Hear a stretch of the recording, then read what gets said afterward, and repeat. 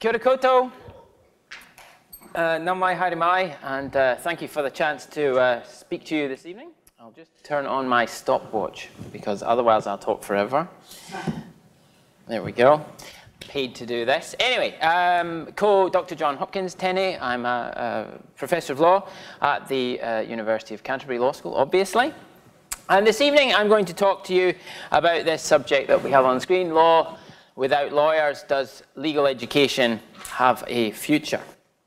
Now, in choosing this topic, some of you might know me, and it might seem a bit of a surprising topic for me to talk on. I'm actually a comparative public lawyer. I specialize in multi-level governance and administrative law, and more recently, law and disasters. But so therefore, this topic might seem a little bit strange. And in fact, it's a topic that I originally gave for my inaugural lecture. This is another iteration. And I apologize in advance if anybody was at that original lecture. The jokes have not got any better. But this choice of topic reflects my belief, my core belief, that I'm a teaching academic. Now, I use the term advisedly. I'm not a teacher. I get pissed off when academics call themselves teachers. Now, I am Scottish, so to be honest, I get pissed off quite a lot. The university did a special psychological survey whether we're green people, you know, nice people, blue people, a little bit cold, or red people. I could have saved them a lot of money. I'm red, you know? We'll start from that premise. Anyway, I return to my topic. So I'm not a teacher, and I get pissed off when academics call themselves teachers, because my father was a teacher. And the reason for that is that teachers are trained to teach. That's what they do. That's all they do. They're focused on that. I'm an academic, and that's a big difference. I try to help people learn. I try, at least. I try to help people learn through my research. And as the late, great Mike Taggart, who was a professor of public law at Auckland University, who was taken from us far too early, was wont to say, the moment you stand with 200 eager faces in front of you, willing to be filled with knowledge, which is amazing, our students actually do want to learn, is the moment of your greatest influence as an academic. Not when those books you write, not those journals, not the stuff you pour your heart out getting done. The time when you teach those students. And that moment is research-driven. It's the stuff you've learned in university environments. It's the stuff that you've researched, you've discovered, that you can then pass on. And it's this that is at the heart of the teaching research nexus that drives the model of academia that we have in New Zealand. And I'm proud of that model. And it forms the heart of what I'm going to talk about today. And so I chose to talk about the future of legal academy and law teachers and legal academics. But then I thought, well, that's great. I'm interested in that as a topic. But let's be honest, not many other people are. So I thought I needed something that's going to draw a crowd on what might be a cold evening. And I thought, killing lawyers would fit the bill. And sure enough, here you are. Thus I arrived at this topic, but to clarify and to disappoint you, I'm not actually going to advocate the killing of lawyers, per se. I'm being told that's cruel, apparently. Some of my human rights lawyer colleagues have told me that these human rights apply even to lawyers. Who knew? But in fact, I'm taking the demise of the legal profession, at least as we currently understand it, as something of a given. Dick the Butcher, from the famous Shakespearean quote, might get his own wish without lifting a finger, because lawyers might, I think, probably will, in the context that we understand them today, die out all on their own. So I'm going to briefly turn to these challenges that the legal profession has in a second, these changes. But my main focus, the main focus of this talk is actually what this means for the future of legal teaching, for the understanding of law at universities, for legal academics, for law schools, and for universities more generally.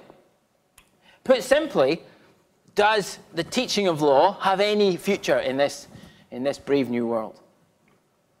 So firstly, we need to turn to the current, we need to briefly explore the current crises that face the legal system and the legal profession at the present time.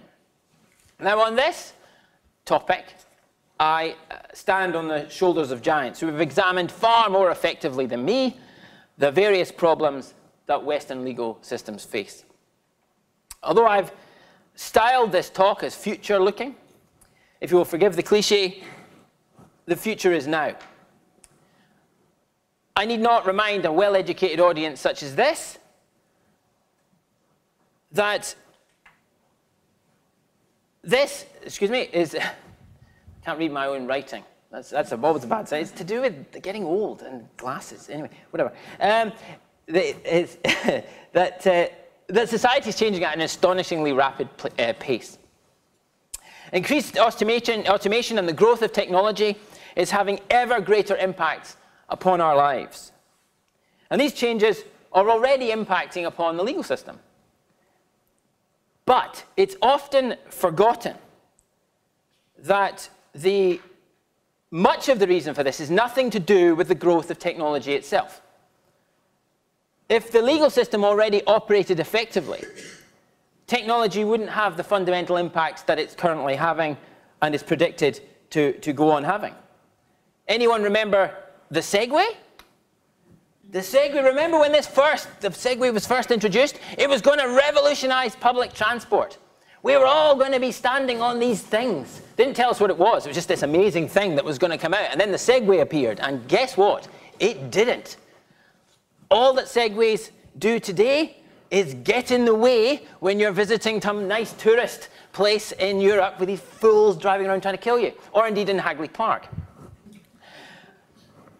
Now, the reason that the Segway didn't take off was because transport techniques were relatively adequate. We all didn't need a Segway. Most of us have legs of some other mode of transport. We didn't need this two-wheeled monstrosity, unless you were a tourist.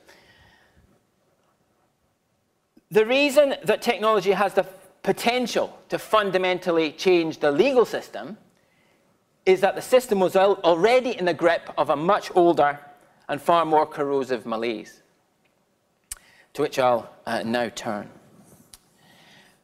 So the development of what Weber called the bureaucratic state, this model of complex legal ordering that we have in our society, has long been studied and explained.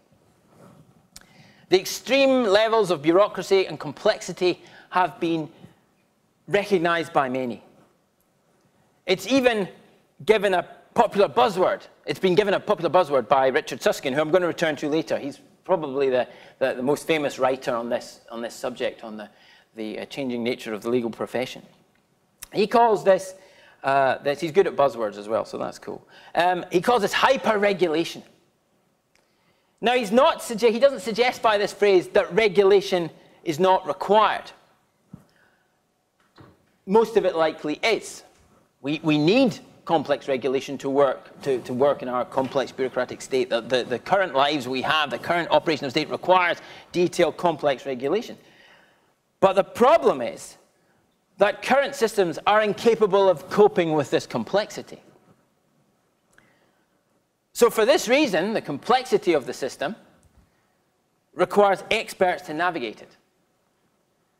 These navigators, or lawyers to you and I, become more necessary as the complexity grows.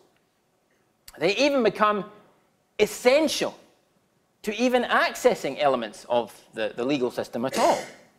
They are high priests, if you will. But there's a problem. As access to the experts, and thus access to the whole system, the whole legal system, is now limited to those who have the funds to pay for them. For the majority, that is simply not an option. The cost of legal expertise, is prohibitive. There is a lack of legal aid. We know these things. Even if you get legal aid, it's provided as a loan. The central state, I love the concept, the central state accuses you of something, of an offense, and then charges you 8% for the privilege of being defended by a lawyer. An interesting concept. But even if access is possible, even if you can get access to your priests, if you can afford the high priest, the lawyer, the process itself is deeply unfair. None of this critique is new, of course. In fact, the seminal discussion of the crisis of the Western legal system, or the Western bureaucratic model, was provided as long ago as probably 1974, with the work of Professor Mark Galanter in his famous text, Why the Haves Come Out Ahead. Mark Galanter's depressing point was that law reform within the system was tinkering, as the subtitle of his famous essay made clear. He called it Speculations on the Limits of Legal Change.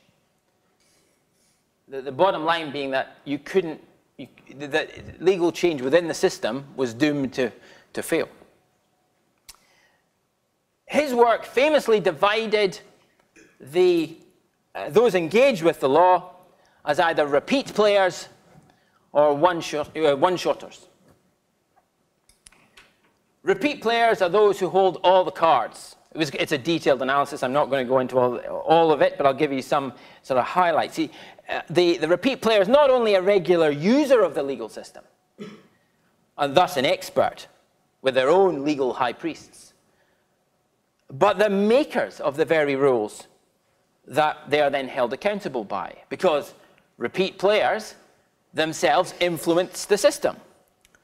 They create the rules by lobbying of decision makers, by influencing decision makers, and by playing the legal system, deciding whether or not to take a case, to settle, to avoid a case going to court. Many other mechanisms can be used by repeat players. The point is they have the resources to bleed the one-shotter dry. The one-shotter is the individual, probably most of us, who rarely uses the legal system and lacks all of the tools that the repeat player has. If you want an analogy in popular culture, the repeat player is Denny Crane, and the one-shotter is Denny Denuto. Or Danny Denuto, my apologies. So according to Galanter's depressing conclusion back in '74, was that legal reform within this paradigm, within the paradigm of the bureaucratic system, the complex legal system that we see today in Western societies, you cannot fix it. The system can't be fixed. Thus, the best efforts of community law or organizations like community law and lawyers who do legal aid and pro bono work and all those who help one-shotters and attempt to even the system can do little more than address the worst excesses of a system that is always biased. It's fundamentally, institutionally biased towards the repeat player. According to him, the paradigm of the complex bureaucratic legal system is beyond redemption, which is a depressing but logical conclusion from his work. So if we thought things were bad in the 1970s, when Galanter wrote his famous piece, things are a lot worse now. Increasing complexity challenges some of the very principles upon which we base our legal system. For example, the idea that ignorance of the law is no excuse. We've all heard this term, yeah? Ignorance of the law is no excuse. It's a famous maxim. It's become ridiculous. We sign our lives away in contract terms that we simply don't understand. Excuse me. This is a famous example of exposing the craziness of how we sign up to these.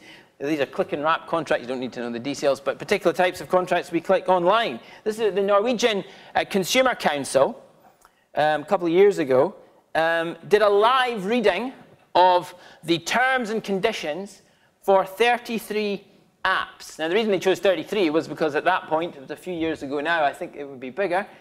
Now, it was the average number of apps that individuals have on their phone. And they chose the, sort of the popular apps. And they did a live reading of this. It took 32 hours for them to read these apps. The individuals, of course, just click. Oh, yeah, I want that. I'll click. Done. No idea what we're signing up to. As you can see, they were quite happy when they were finished. I'm not surprised. The complexity and the problems we have in signing up to various, this is just one example. You can find, you know it in your daily lives. We sign up to things left, right, and center without really checking the details. Because it's hardly surprising that in 2014, in a famous experiment conducted by a Finnish data company, 6 Londoners gave away their firstborn children, unknowingly one hopes, in exchange for free Wi-Fi.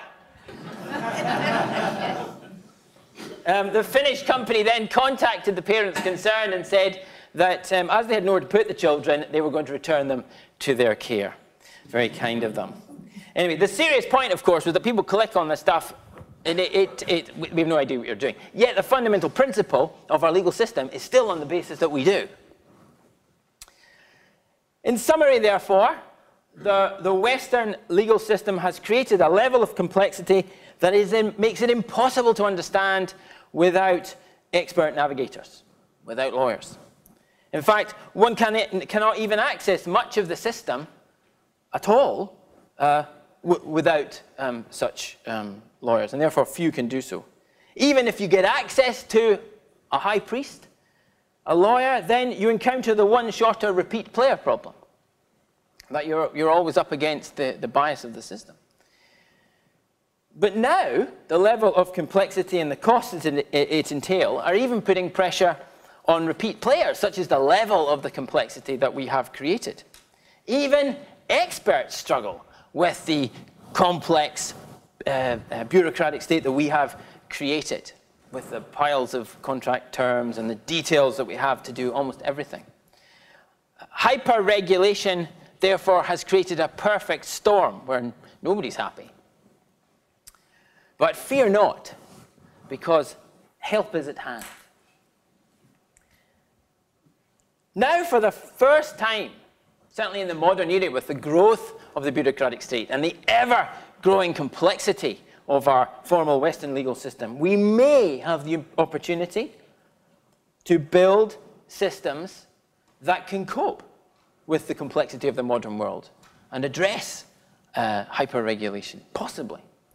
And this comes about, of course, with the growth of computerization, of automation, and particularly so-called artificial intelligence. The growth of AI in particular, in fact, it's mostly, certainly from my understanding, I'm not an expert, but it's not artificial intelligence, mostly it's adaptable technology. It's programming and software that can adapt to different situations. So it's not so much artificial intelligence, but nevertheless, software and computing power which can deal with mundane but complex tasks through a process away from the person, through a computer, or with the aid of technology. From driving directions to language learning, we do it on an app.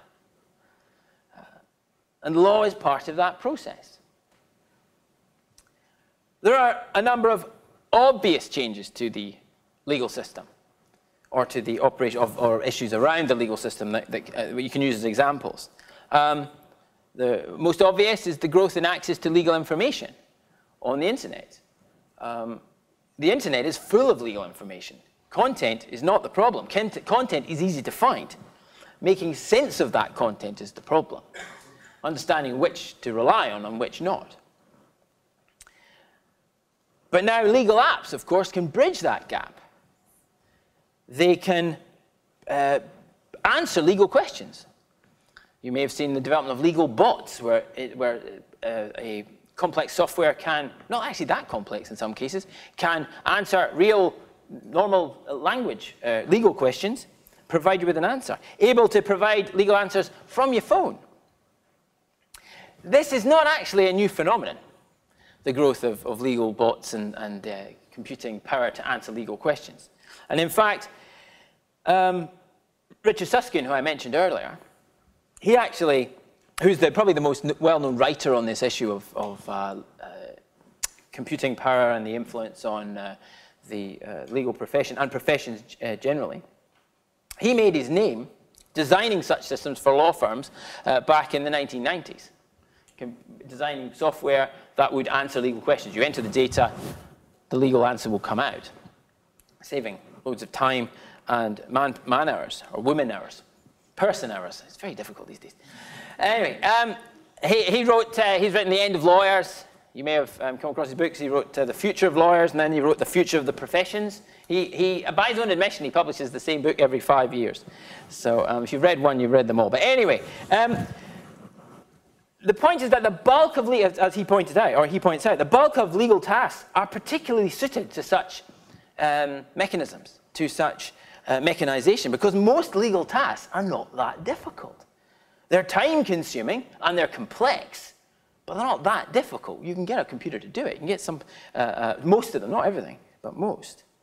The recent change, so the change is not the fact that we've had computers and technology that would do this sort of stuff. That's existed for a while. I remember this 20 years ago. But the difference is now we can get access to it from a mobile device, or that you can carry it with you everywhere, or at least you can get access to it from somewhere due to the internet and the growth of apps. Suskind's hyper-regulation may thus be tamed. However, more than taming hyper-regulation, there is even the potential to remove it entirely. The clearest example of how this can occur is in the use of distributive ledger technologies, which I'm sure you may have heard of in the press. Blockchain is the most famous. It was the first. From speaking to people who are experts on these things, it's not the best. There are far better models than blockchain. Developed to resolve ownership of Bitcoin. What distributed ledger technologies provide, let's just call them DLTs because I'm going to trip over the words, is a much higher degree of certainty to the system, or in a system, than at present. They allow ownership transfer swiftly and without the need to prove ownership, and without the need, if they work correctly, of intermediaries to help you shift that ownership transfer. The risk is therefore dramatically reduced. There's no need, therefore, if they work, if all this stuff works, to have the insurance that the high priest brings. And much of, when you go and use a lawyer, much of what you're actually, or can be the case, you could probably do this yourself, but you buy the lawyer in because if something goes wrong, you want to put the blame over there. You don't want to, if you're exchanging a house, you're buying a house, you want that risk not to lie on your own shoulders if something goes wrong, you want it to lie on the professional. But if that risk's removed, you don't need the professional. The complexity can still be there under DLTs, but we don't need to know about how it works. Law becomes like driving. We don't need to know how a car works. We just turn the key and then we drive. We don't need a mechanic to sit next to us. There's no need, if it works, for a lawyer, for your high priest, for your navigator. Now, of course, there are many skeptics to these ideas. Perhaps the changes will not have the impact that is predicted. And there are problems. There is no doubt. So in terms of legal apps, for example, some of them, not to put too fine a point on it, are not very good. I wouldn't rely on them. They give poor answers. And I remember at the early days of IT around law teaching back in the 90s, some of the products were dreadful. We've also got the Bitcoin issue. There are issues around Bitcoin. I wouldn't put my money in it. There's security problems with at the mining end. We've seen problems with hacking at mining, not with DLTs, but at the mining end. So there's issues there too. But the point to remember is we are right at the start of this process. It's like Mr. Benz designing his car I went to see this in Munich, this actual thing, sitting in the Deutsche Museum in Munich. And there wasn't even like, it wasn't like a big sign or anything saying, this is the first car. You felt you went in and saying, well, of course it's the first car. It's Germany. We built the first everything. But it's there, and it's pretty cool. But the point is, when this was designed, nobody thought, oh, this is going to change the world. This is going to get everybody moving. It's going to totally trash the environment. That's what this is going to do. Yeah? They would think, some idiots built a moving tricycle. Fantastic. You couldn't use it. There were no roads. They broke down all the time. And it turns out it changed the world. Not necessarily for the better, but it changed the world. And we've seen this happen already in this field.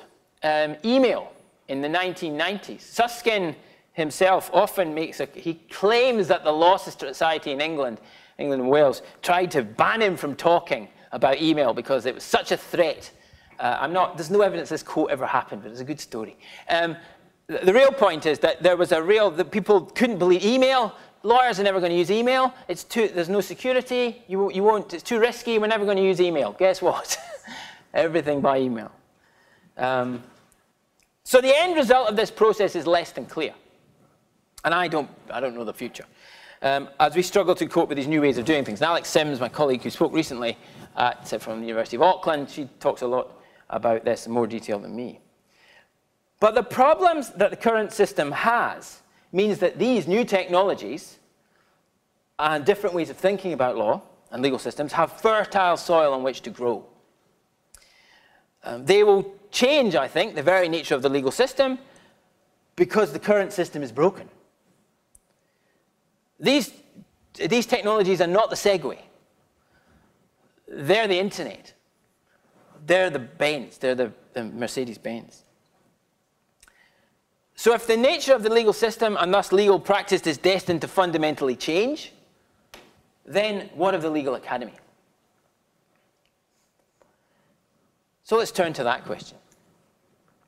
So in New Zealand, the legal academy has a strong link to the profession. It began life explicitly as a means of training lawyers. That's what law schools were about. According to it's an English idea that law is a vocational, not an academic discipline. That's the New Zealand tradition. That's where we come from. It was not until the late 19th century that law became a university, became a university subject, or a subject that people had to study at university to become a lawyer in England. It wasn't a part of legal education to go to university to study law. I say England advisedly. In Scotland and following the continental tradition, lawyers went to university. In England, they didn't. The reason being that in Scotland, people were more intelligent, obviously. What? And in England, you could argue, certainly sociologists have argued, that it was brought into the university system more for the kudos that the university system brought legal practice, etc., than from the academic endeavor that they thought would occur at university. But anyway, this approach, this strong link between the profession and training of lawyers and legal education, has lingered longer in New Zealand, I think, than in England itself. It was not until the 1960s, I think, and I couldn't check my sources on this. I've written an article on it, but I couldn't find the source. But I think it's the 1960s that the first professor of law was appointed in the South Island. I may have got that slightly wrong. It's about then. I don't want any letters. But anyway, but perhaps because of this connection between law as a vocational subject, there is a strong formalist tradition in legal academy, in about teaching of law in New Zealand. The law schools teach primarily in New Zealand the formal law, what goes on in the courts. If a theoretical base is considered for how law is approached in most New Zealand law schools, if it's considered at all, then it's, and I have to say I don't think that's always the case, then it's this. It's the ideas of H.L.A. Hart. Herbert Lionel Aloysius Hart, which that's why he called himself H.L.A. You can see. What a name. Anyway, according to Hart, law is defined by its form. Law was defined. That's what makes it different. It's a form of rules headed by a rule of recognition. That's the rule that that everything else owes its legitimacy to, and divided into secondary rules. Those are the procedure, I need to know all these details, the procedures by which rules are made, and finally, the primary rules that the rules that affect your society. Law, according to this, is everything in the pyramid. And everything that's outside the pyramid is not law. So if it's legitimized by your rule of recognition, it's law. If it's not, it's something else. It's rules, it's custom, it's whatever, but it's not law. This formalist approach fits neatly into the idea that the norm for a law graduate is to practice as a lawyer. And the expectation of practice as a primary destination for students I think still exists, and we talk about that as the norm for law students before they do other things, despite the fact that half of law students today in New Zealand law schools go on to do those other things. But I think this is if the real theoretical, that is the theoretical base, although I don't think everybody thinks about it. Now we should at this point recognize that there are many legal academics and legal thinkers in New Zealand who would recognize the inadequacies with this formal approach. And some in New Zealand challenge the formal vocational orthodoxy. But they remain the minority, I think. Most current attempts by law schools in New Zealand, and to be honest, in Australia and the UK and the USA to address the issues I've been talking about, have been woefully inadequate. In most cases, there is the briefest of references to ideas outside this pyramid at the start of each undergraduate's journey. So they'll talk about alternative dispute resolution, and there'll be references to the ombudsman, and then the disputes tribunal, possibly, a bit of the practicalities of law at the district court. And then you'll have 4 years of a relentless diet of appeal court cases. You will take your medicine. Because most law schools suffer from something that famous American academic, Jerome Frank, called appeal court-itis. They're obsessed with the appeal court. They talk all about those big cases, those high-level cases, not what goes on the ground. Now, even if we believe that the current model is the best way to train lawyers, and it'll come as no surprise that I don't, this training model is becoming increasingly unsustainable. Law schools turn out a lot of law graduates. But if we're going to need, excuse me, get this right. Sorry, law schools turn out a lot of law graduates, but if we're going to need less high priests, why would we need the seminaries? It's this realization that has led to general panic, and I'm not underestimating this, general panic that has gripped many law schools overseas, particularly in the US, as student numbers have plummeted.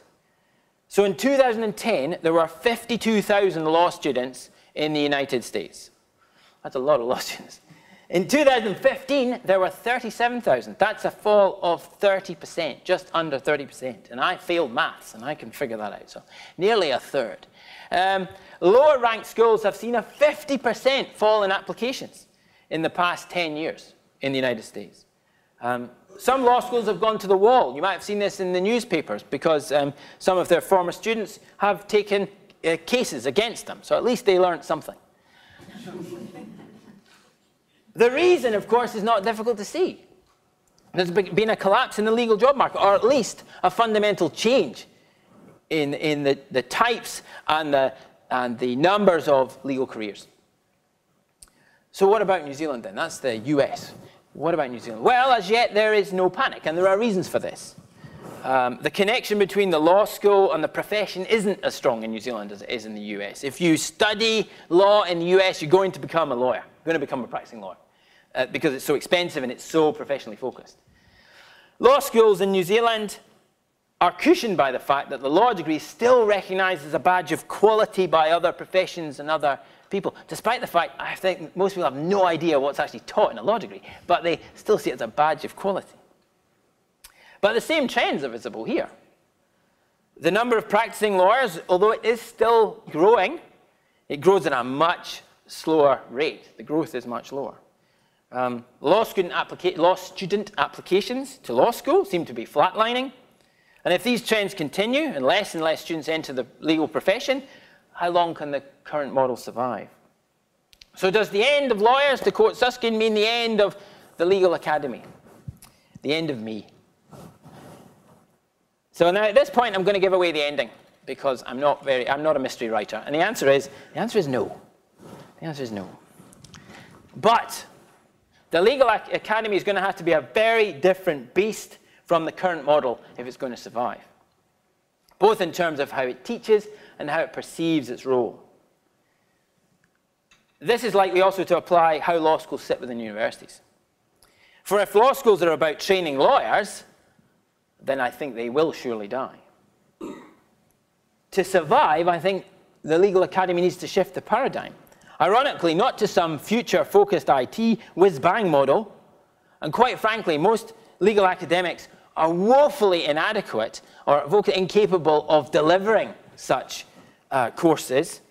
Many such attempts for law schools to become modern, they're excruciatingly awful. It's like watching your dad dance. We also have to be really careful that the shift towards vocational teaching and vocational qualification, we need to be focused on the vocation, what's practical and so on. Well, my mother is also who's an academic, and she was awarded an MBE for her services to education in Scotland. She was a Republican and opposed the honours system right up until the moment she got one. Sorry, Mum. Anyway, she always used to tell the electron microscopy story. Bear with me, there's relevance. So when she was a biologist, a geneticist, and when she started, electron microscopes were the size of a small planet, and you needed real complex engineers and so on to work them. And people trained to run electron microscopes. And then, of course, by the time they'd finished training, a monkey could run the damn thing. You didn't need some technical thing. The world has moved on. Hell, I've used an electron microscope. That's how easy they are to use today. So you have to be careful that you're not fighting yesterday's wars when you're trying to modernize your education system. So no, the future of legal education, like so many things, is to be understood in remembering the past. The important point to hammer home here is that the discipline of law is not about lawyers, it's about law. And that's a fundamentally different thing. And it's far broader than the Eurocentric formalism of Hart, that pyramid. Once we remember this, the future of law as an academic discipline becomes much clearer. So what is it? Well, at this point, we can get rid of David Brent and enter our unlikely hero. You need a hero. This is our hero. I know he's a dead white guy, but, he's still a hero. And this is Carl Llewellyn. Carl Llewellyn was a famous legal philosopher from the US, still famous for his realist idea. He was a hard-nosed, he wasn't some basket-weaving philosopher, though. He's a pretty hard-nosed legal academic. He wrote the US Commercial Code. And what he said, law isn't that formal. Law isn't just the way the formality. Law is about how things work in practice. And so he went, and with his co-worker, Hobel, he looked at what makes a society tick? What makes a society work? That, he said, is law. And in doing so, he came up with something called the law jobs. He said, these need to be done by every society in some form, in some way. So it's not the form that matters, it's that these functions are performed. And wherever those functions are performed, that is your law. So you find this by looking at the Cheyenne, in the famous the Cheyenne Way, that's his famous book, and his argument was that the Cheyenne do this completely differently from Western societies, but they still do it. And you need to do these to make your society function. You need to resolve troubled cases, that's dispute resolution. You need to channel expectations, rulemaking. You need to have some way of people knowing what the rules are. You need to have some way of getting direction, and you need to have some way of allocating authority within your society, within your group. And however you do that, that's law. That's the definition of law. So obviously, as a Scottish person, if we look to resolving the trouble case, dispute resolution, I find unstructured violence an awesome way of resolving disputes. It's a method. If we look to Pacific Island states, it's obvious that this system, this way of approaching law, works much better than the formality, than the formal Hearts model. We had the Pacific Law and Culture Conference recently. And of course, custom there is so important. And it doesn't fit within Hearts model, but it fits within this. But in our society too, Llewellyn's view holds. In fact, it's increasingly relevant because these jobs are increasingly being done outside the formal system. The vast majority of people simply don't use formal dispute resolution, for example. If they get anywhere near the formal system, they use alternative dispute resolution or the ombudsman. New technologies only increase this phenomenon. I've heard some people say, legal academics even, that these new technologies mean that we won't use law anymore. But that's wrong. You can't escape law. We won't use the current formal system anymore in these IT models. But if we're doing the law jobs, it's still law. So our legal system may leave lawyers behind, but law by its very nature will remain. It's like Hotel California. You can check out, but you can never leave. You're not going to escape law. But the shift in the nature of the legal system requires a shift in the nature of how we think about law and how we teach it. So what does this mean what does this shift away from the formal legal system mean for the expert navigators and for legal academics and for us? Well, to put it simply, I think it means that everybody is going to need to become a lawyer. In the way that, who goes to a travel agent these days? Who went to a travel agent in the last year? Okay, there's a few people who sheepishly put their hand up.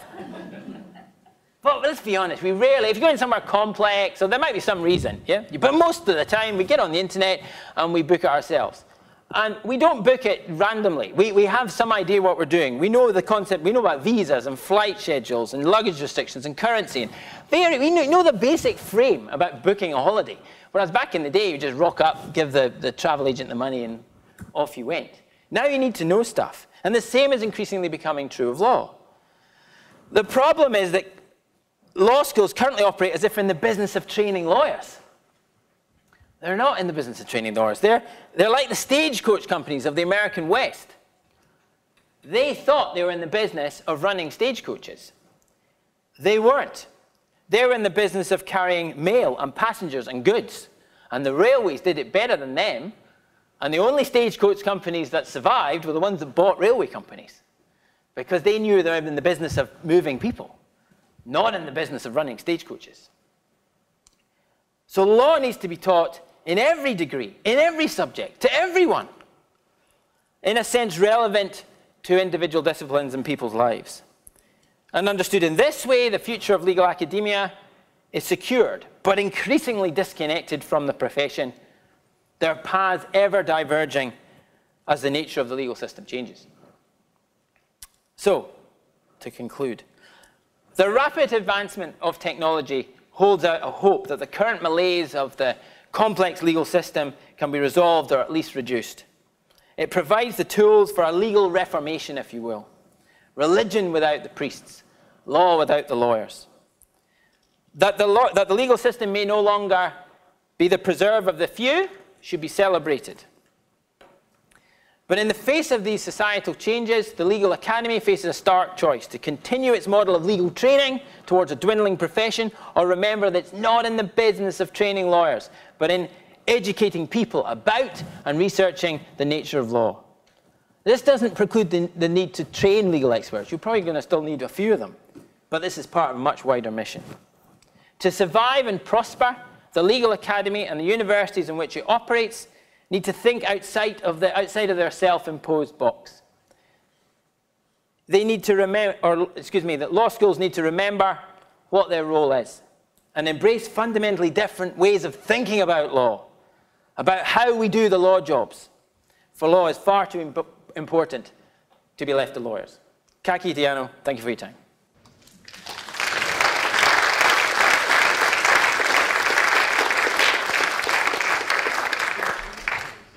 And if anybody wants to ask me questions, you can.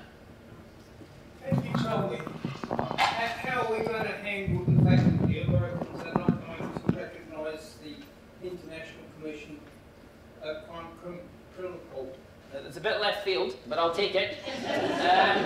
Well, the Americans don't recognise it already. That's the first point. My expert colleague on this up there, so I've got to be careful.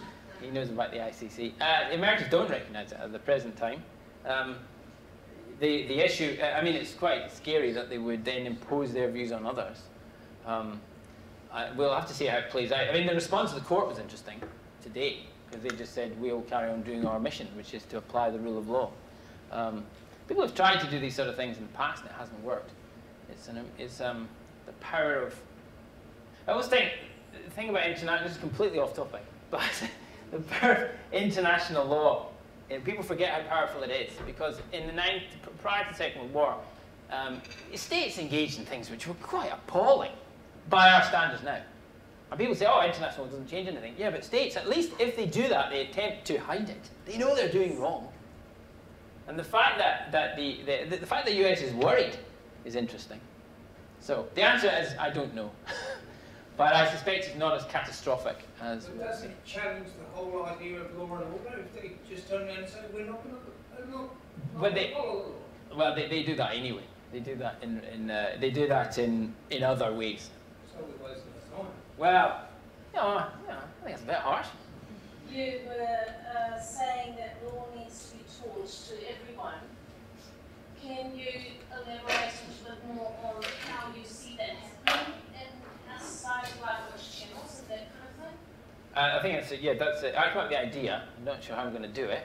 At university level, I think law schools have to stop just teaching law. I think they need to be teaching law to engineers and to medical, people working in the medical profession or political science or whatever. Doing law, and so you do it as part of your other subjects. So the moment there's a particular focus on delivery of a law degree, and I think you can teach law to other people in other disciplines. It's a bit like engineers having management paper. Absolutely. So yeah, at one level. I mean, there'll be lots of different ways of doing this. I think it has to go further, though, because, of course, a lot of people don't go to university, and it needs to be taught there, too. I think there's a long argument in New Zealand about civics. This has gone on for a long time, that we don't teach civics, or where we do, we teach it badly.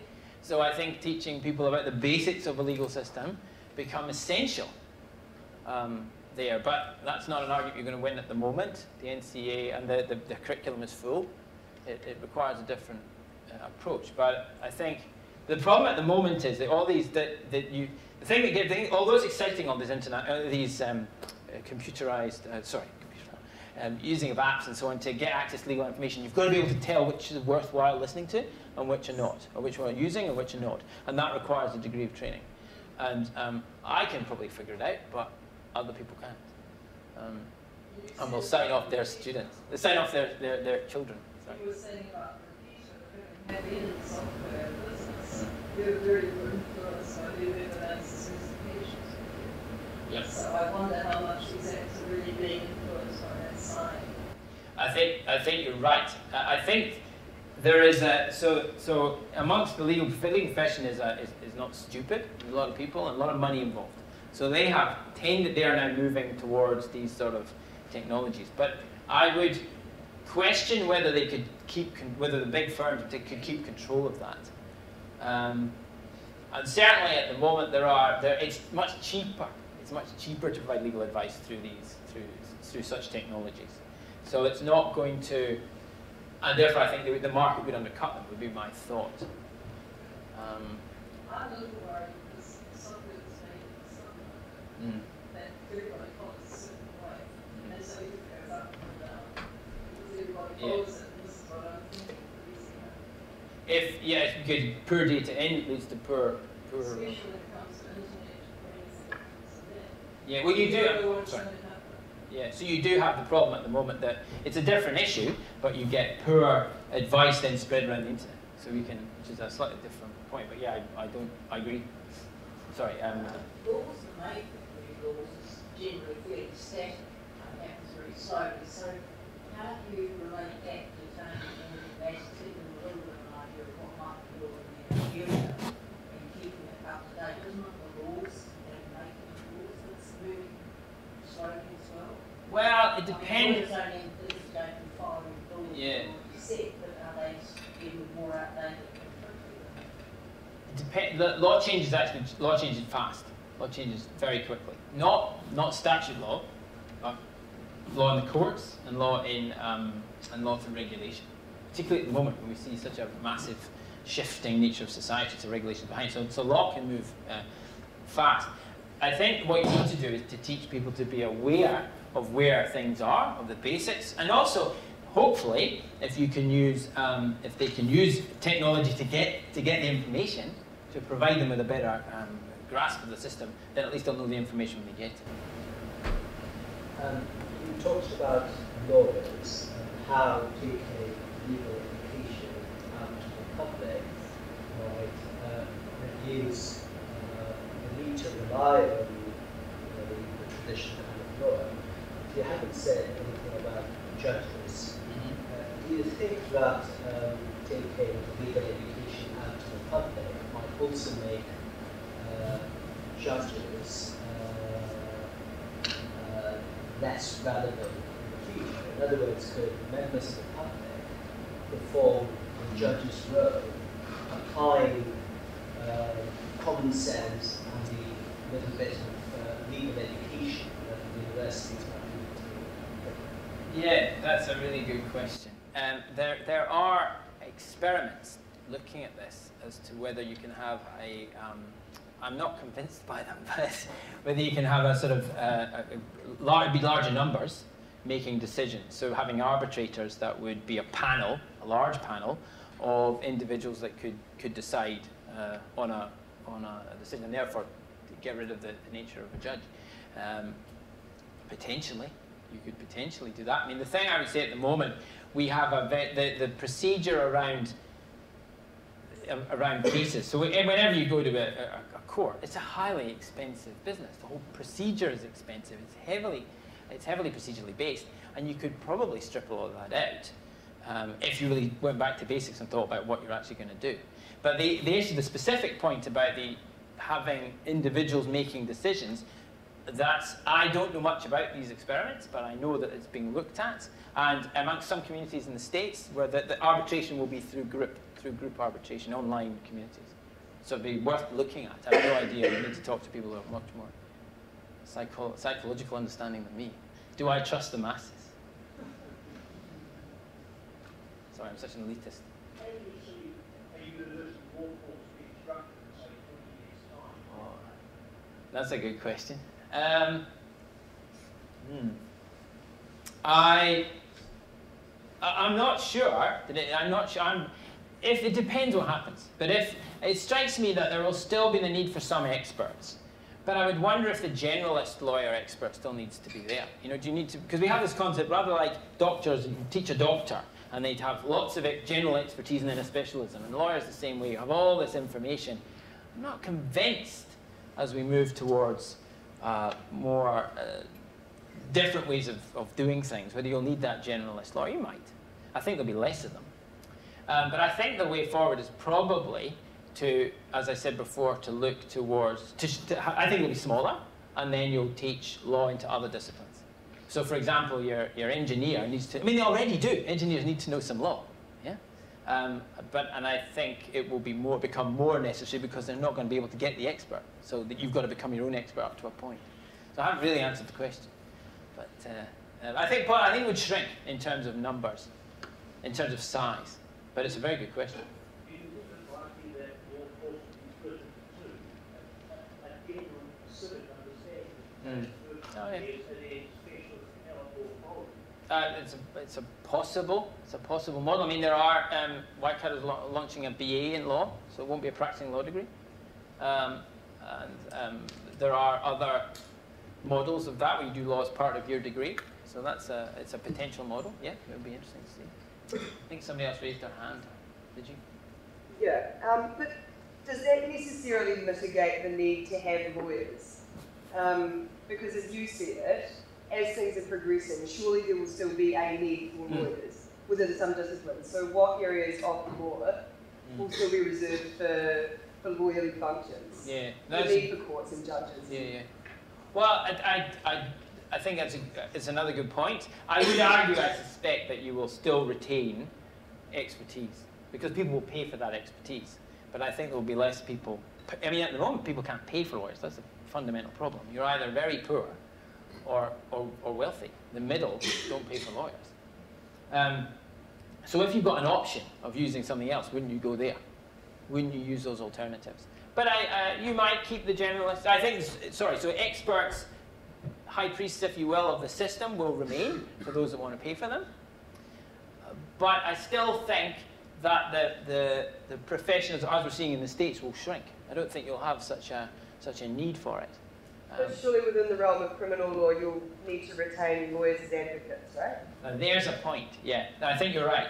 Except for the... So if we, put it this way, if we keep the criminal law like it is, yes, absolutely. Where it's a procedurally focused, highly... you need a lawyer to find your way through the procedural morass.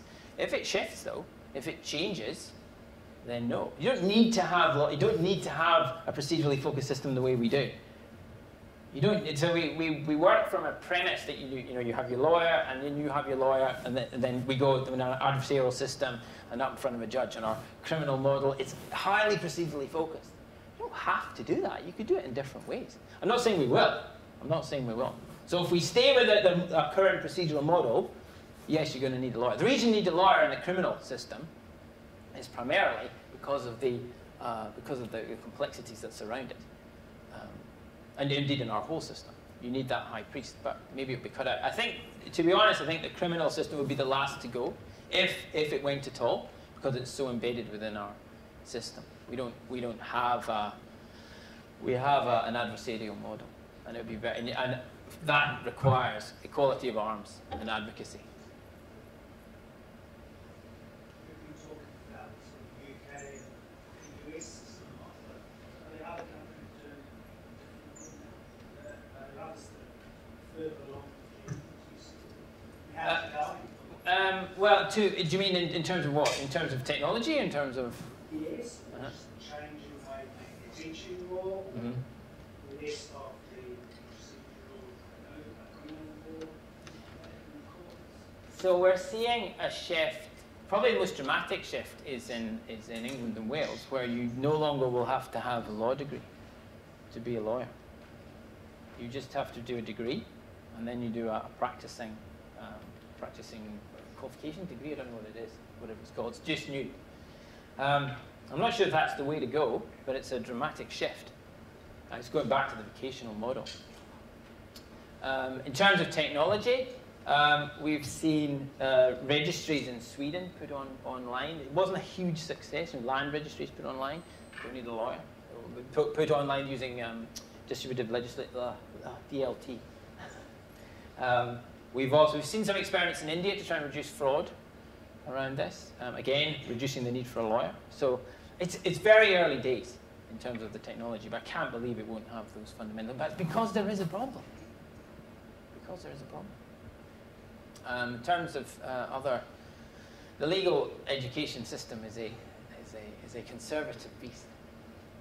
It'll be fascinating to see what happens in the UK, in England, Wales, sorry, I should say, where the shift away from you won't need a law degree to become a lawyer. What that will do to law schools. My suspicion is what will happen is that law schools will actually target themselves towards the exam that happens afterwards, which I think is probably the exact opposite of what you need to be doing. But that's a complex issue. Sorry, somebody up here. If the future is now, and within the University of Canterbury, what changes you envision next year? Oh, I have to speak to my boss. He's sitting up there. What would I do now? I would start teaching law and other subjects. I would stop sitting. Yep. I would just stop sitting in our little silo, and then just teaching law as a law degree. I would think that law has to be taught. We have to go out, and we have to be teaching law to everywhere, to other disciplines. So, in an immediate thing, that would be the first change. So yeah, and a longer term, I would think about the focus that we have on the content of the law, and I would think about thinking much more about the law jobs, how things are done, which will often be non-court based, much more fluid models. In practice, that's how things work. So that would be thought, but I don't know whether my boss agrees. Well, yeah, there you go. So the making of laws. So we have, I mean, one of the problems we have generally in our system, of course, is people don't understand the process that we make laws. They don't understand the laws when they're passed. There's a fundamental problem in our system. We just sort of accept it. You could see changes. I mean, but in a representative system like ourselves, I don't see huge shift. And sorry, through Parliament, we have a representative Parliament. We don't have direct democracy. You could see some alterations in that way. I can't see it in the. You'd have to. It would take a fundamental shift to the way we think, but it might happen. Conscious of the time. I'll take one more.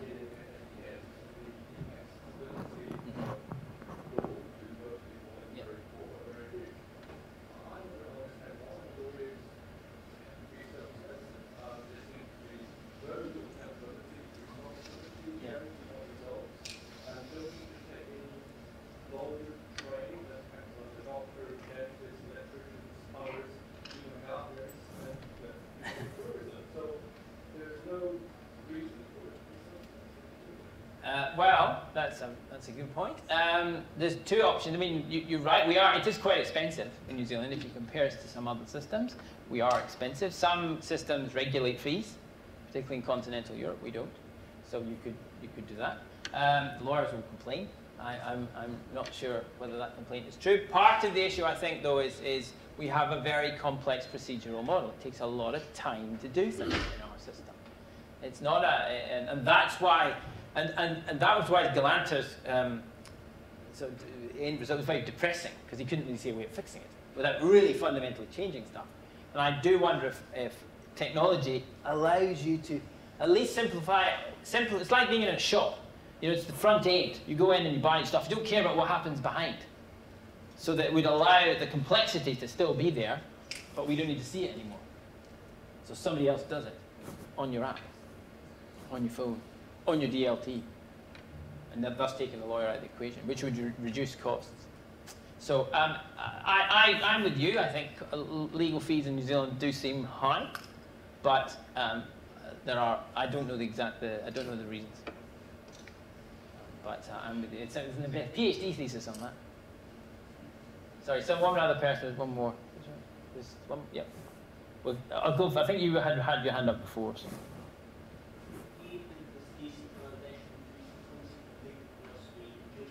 Sorry, I didn't hear that. Would you think the decentralisation of law was going to be legal philosophy and jurisprudence? Legal philosophy and jurisprudence. It'll prove Hart wrong. There you go. Prove Llewellyn right. Because the serious point is that all these different changing natures of the way of doing things fit within the law jobs, but they might not fit within Hart's model. So I think it just changed the nature of how we think about law. I'll do one more, I think, because we all want to go to our beds.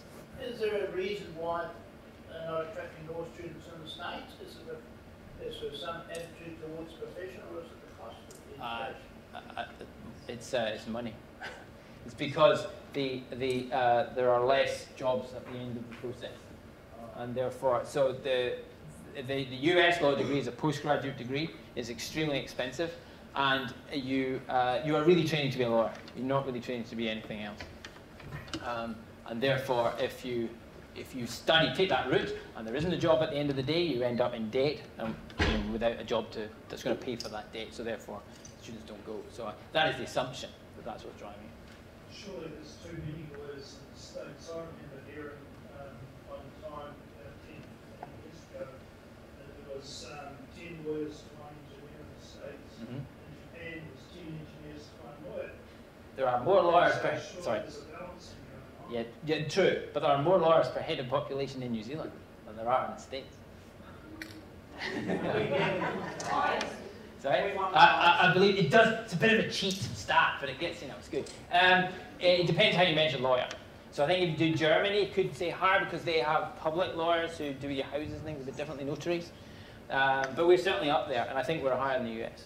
But There are other differences. We have more of a regulatory model. So One more person. How do you define law? Is somebody who has a law degree or somebody who is a barrister? Okay, so I have used the New Zealand definition of lawyer, which is somebody who's a practicing lawyer. Because we're unusual in New Zealand because we protect the term lawyer, whereas in most countries it's barrister or solicitor or advocate or avocat, juriste, whatever. Here we protect lawyers. So that was how I was using the term. But maybe that's the point. Maybe we need to think about the lawyer as a broader conception. Maybe that's it. That's a good point. Oh, one more. Goodness me.